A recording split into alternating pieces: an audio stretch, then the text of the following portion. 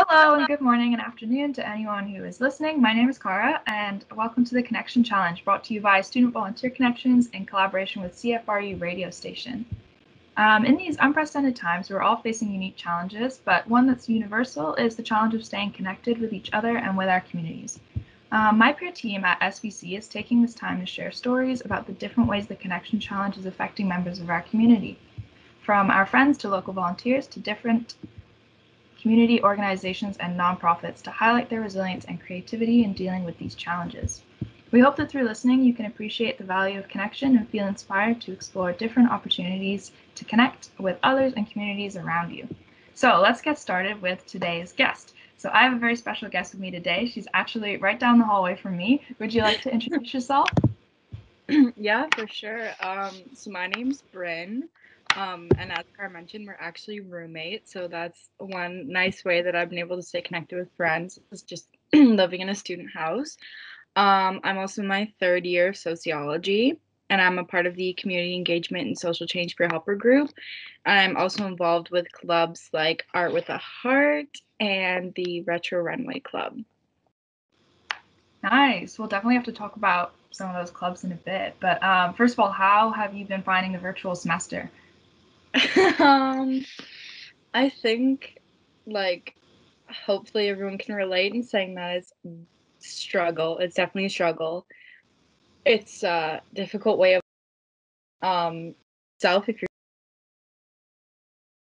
doing online has definitely been hard, but I find the profs are really understanding right now, which is nice, and we're all kind of working together to make this work and our new normal for the year.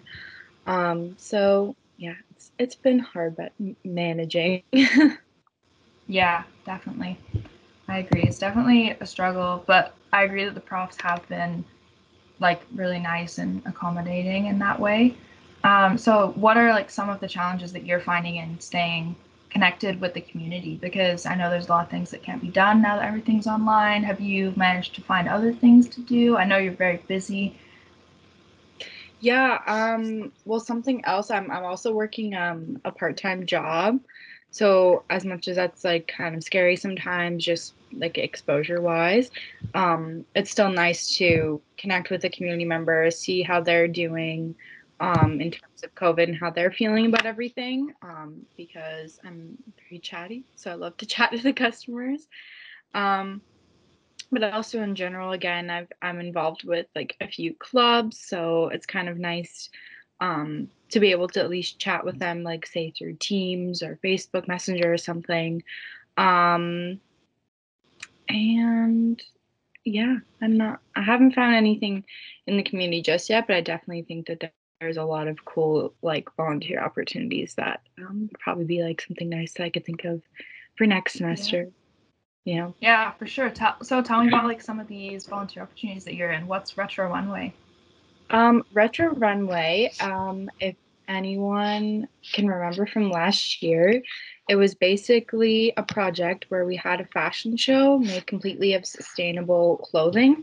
So we partnered with local used clothing stores and also with people in the Guelph community that make clothing out of sustainable fabrics or use clothing, or people that surfed and resell. Like we had a lot of really cool people that we collabed with.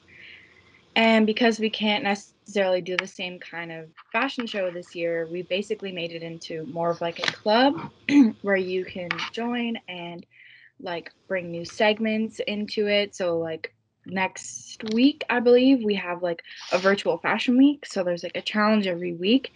And you're going to want to send a picture in and then like with the theme of the day, and then from there like they'll pick like the winner of the day and like show the pictures. So it's just like a fun way for anyone to be able to join as well. Like you don't just have to be a part of like the club and like the every week meetings. Like you can definitely just like find us on Instagram at Retro Runway, bit of a mouthful, and like just keep in touch and see like what we've got going on for the week and like learn about really cool like sustainability facts as well, because that's a big part of what we're passionate about. Yeah, that's super cool. Hopefully some people listening will consider checking that out on Instagram. Sounds like a really cool thing to be able to do during COVID as well. Yeah, Um, especially yeah, since I've been wearing sweatpants almost every day. So it's exactly. kind of nice to be able to dress up a little bit for even Yeah, if it's just for a definitely. picture or something. Yeah, tell me about the other club. What was the other club, Art with Heart, that you mentioned? Well, both Cara and I are actually in Art with the Heart. Cara was actually the one to come up with this great idea. So basically, every month we partner with a local charity or group. So, for example, in September, we created artwork for the Guelph Black Heritage Society, and we were able to donate like $200, which was really cool. And that was basically just from paintings, or I think last month was all paintings, but honestly, like it can be anything. Like I know another one of our friends is thinking of creating like little like dish trays like with clay, and then another person I was talking to wanted to make socks. So like honestly, it can be anything, and then whatever like you can follow like the theme of the month. So this month is breast cancer awareness. So you could paint according to that, or you can just paint whatever you would feel like, or make something that makes you happy, that makes you feel like artistic, and it's just like a nice way to give to a great cause, but also kind of like have a break, like get together with your friends, paint, create some art, get your little creative juices flowing, get off the screen too. That was another really nice thing. Like you don't have to do anything online if you don't want to. And so it's definitely a nice break from the screen. Yeah. Yeah, yeah, I agree. Like that's one of the challenges we mentioned is kind of just being able to take breaks for yourself because online school is really stressful, and I feel like a lot of the volunteer opportunities are online, so you're kind of not getting away from the screen. Whereas with this, you can take a little break, not look at a screen, take off our blue light glasses for a little Yeah. bit, Yeah. and just do some painting. And yeah, it's for a good cause too. So I like that, and I like that you're a part of that. It's very cool. It's little things. It's little things like I find both Car and I are like really busy people on campus. Like we're always running around campus. We spend, like it's not weird for us to spend like 12 hours on campus going from meeting to meeting and class to class. And now that that's just like not the new normal, it's definitely a challenge. You're missing a whole like social aspect, but that's why Mm-hmm. it's really important to check up on your friends and text them and call them if you can, and go like even I know like I'm gonna have meetings coming up soon where like you're meant to, it's a phone call meeting, but like you go for a walk. Like that's how I'm kind of doing some of my one-on-ones with my peer leader. So Yeah, especially with the weather being so nice right now. oh my gosh, yeah. And like It's nice it, to go on some walks sometimes, yeah, get some fresh air. exactly. That's what's gonna help us Yeah, stay and stay sane. And another, everyone takes it differently working online.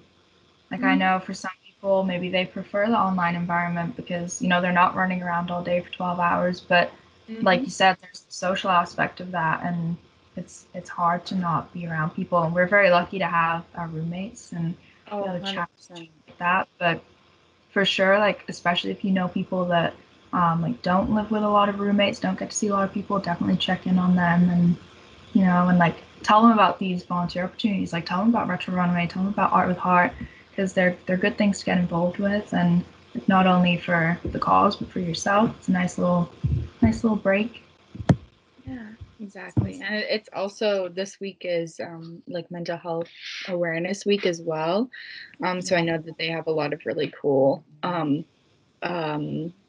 events they're running right now, and like little activities you can do to keep in check with yourself, keep in check with where you want to be at with your mental health, because this is especially a time where we need to be like really looking at ourselves and really thinking how we're doing, so that we make sure that we're reading the best we can for ourselves, right?